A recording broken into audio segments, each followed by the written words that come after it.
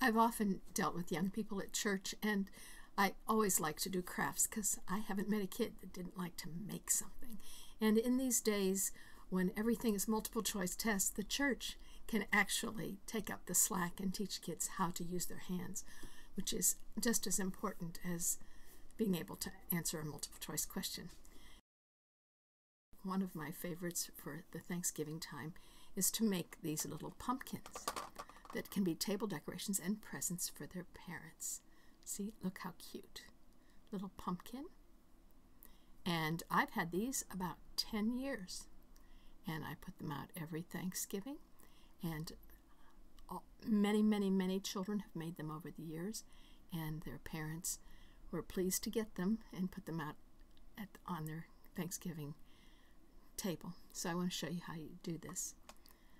It usually takes 2 weeks, 1 week to make the pumpkin and another week to paint, and then that gives you plenty of warning to tell the parents that next week that the children should come wearing clothes, or you have to get plenty of shirts to put over them so that they don't mess them up and everything. What we need is some Sculpy. You can buy it at your craft store. For the Sunday school, I don't usually buy the finest grade Sculpy. This is a kind of clay. It's not like Play-Doh. It doesn't stay soft or get hard when it stays. I've had this box for a couple years now, as long as I don't leave it in the garage. It seems to stay pretty well, and it stays pliable. I did put some in the garage, and that garage gets pretty hot in the summer, and that Sculpy got hardened beyond repair because I think it got as hot as an oven. It was required to harden. Sculpy can be hardened in the oven. It comes in blocks like this, and you take off a piece. And the first thing you've got to get the kids to do is to squish it. And usually they're pretty happy to squish it. And at first it seems like you couldn't make it into anything. And you're going to have to make sure that it doesn't just get yucky like that. It has to really get pliable and elastic. And so you have inspection say, is that good enough? Is that good enough? And actually, it's good for them to keep squeezing. It's kind of therapy. I have some here that I squished earlier. And you'll probably want to, when it gets really soft, and you'll probably want to make a practice one before you try to do it with kids. You want to make sure that you can make it into a smooth ball by just rolling the wad of Sculpy between your hands and making it into a round ball like that. If you can do that and you don't see any major cracks on it, then you've got it smooth enough. Now you've got to have the kids pinch off a piece, put it aside to be the stem and one to be a leaf, because your pumpkin probably wants a leaf. And then roll it again. Now, I usually bring toothpicks or sometimes paintbrushes. This one's a little thick, but I tried to record before using a toothpick, and it wasn't easy to see what I was doing. So maybe I'll use the paintbrush here. But I sometimes use toothpicks on the Sculpy to make the grooves on the pumpkin. See if I can get this pumpkin up near you. See, it has grooves, so it makes it look like a store-bought pumpkin. And we want to put those grooves in there. And we'll put the stem and leaf in later. So you take your round ball that you've got. I don't understand how this camera works. Take this round ball that you've got and imagine a North Pole and a South Pole. So I usually have the kids mark it with the toothpick on the top and then turn it completely over and mark it on the bottom. And then you start on one of the poles and put the point of the toothpick there and trace it around till it hits the South Pole. And you can tap it. If I pulled up a piece of Sculpy there. So I get this groove. Let's see if I can see, if you can see it. Got this groove on this pumpkin. I go over about a ½ an inch at the equator, but starting at the North Pole again and go like this, again, and again, and again. And if it's a little off, it doesn't really matter because we're going to put a stem on this pumpkin anyway. So you're just sort of mimicking the way pumpkins grow with those grooves on the side. They don't have to be perfect. We just get those grooves in there, if you can see that. And if you want to, you can flatten it down a little bit. Maybe the pumpkin is not that round. You might want to make him a little flatter so that it looks like a pumpkin. Now you have to make a stem, so you probably want to take your toothpick and poke it in what's going to be the top and make a little hole, because we want to now make a little stem. And fortunately, stems don't have to be that good either.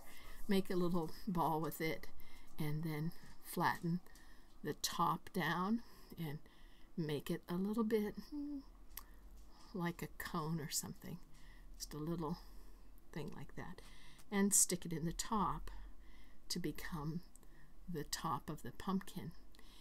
You don't have to put on a leaf. See, this one, finished one, doesn't have a leaf, but some of the kids will want to put a leaf in there, so you might want to take the stem out and make a little leaf, especially if some of the kids show some inclination to having a little manual dexterity. Make them make a little flat pointed thing and stick it into the hole before they put in their little stem. Then you bake, and if everything gets crooked, that doesn't matter, because pumpkins are rarely perfect. If that gets a little bit off center, if you want to put 2 little leaves, you can. But what's going to happen is you're going to bake this in your regular oven. At this point, I usually brought out a cookie sheet with some aluminum foil on it, and I would have the kids use the toothpick and write their name on or dent in the aluminum foil where they're going to set their pumpkin, because nothing is more frustrating to a kid, believe me, I remember, than to put your heart into some work and next week get back somebody else's project to finish. You want to let them finish their own. You might not think that they'll notice, but they will. I remember I had to do a Christmas ornament that wasn't mine when I was about in 4th grade, and it bothered me till now. Anyway, so we want to make sure they get their own back. So we've got this, and you're going to bake it. If you really wanted to finish this week, you could bring a toaster oven, and you could bake it at the beginning of your Bible story or whatever, and then have your story, and then bring out the paints. When I go to have these painted, I usually use acrylic paints. For some kids, they are not allowed to do that because it gets on their clothes and it's hard to get out, and you have to be very careful that they don't get any on their clothes. And if they do, you've got to get it out right away. And I like to put a little gloss polymer medium in with it to give it this shiny effect. If you some of the little acrylic paints or craft paints aren't shiny, so I always think it looks better with a little shine to it. And if your paint doesn't have the shine, you can add it with gloss polymer medium. See, this one's, I must have not had any available. It doesn't look quite as good that year, but they still were kind of presentable. I have a lot of them here because every year I made, when it came up to Thanksgiving, we'd be making these, and I've made some to show the kids.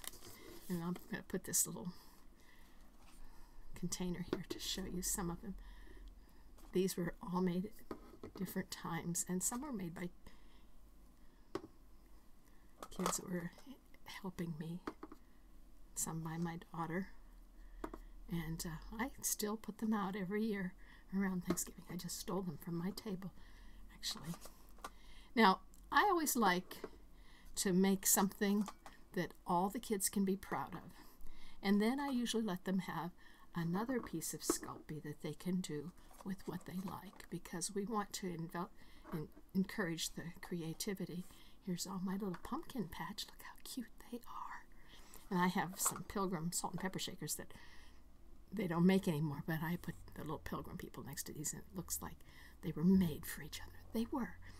One year, like I said, I've given out extra Sculpy for kids to make whatever they want, and then I